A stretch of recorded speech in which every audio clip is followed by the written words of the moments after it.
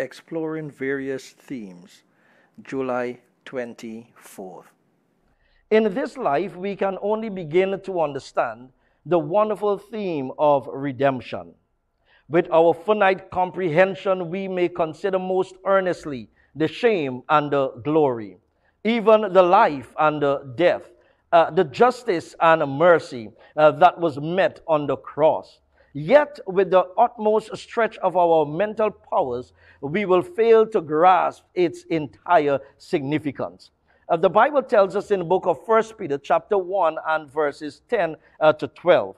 It says, of which salvation the prophets have inquired and searched diligently, who prophesies of the grace that should come unto you, searching what manner of time the Spirit of Christ, which in them did signify, when it testified beforehand the sufferings of Christ and the glory that should follow. As we consider the word inquired, that simply means in this context to seek out or to investigate or even to scrutinize.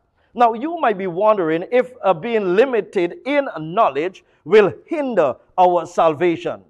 We have all the knowledge we need now for our salvation. What God did not reveal to us now, it means that we don't need it for salvation. Why not let us trust in His Word today?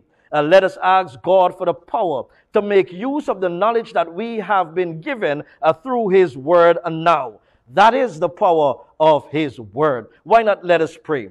Father, we thank You for Your Word. And we pray that You would allow us to make use of the knowledge that You would have given us now through Your Word. In Jesus' name we pray. Amen.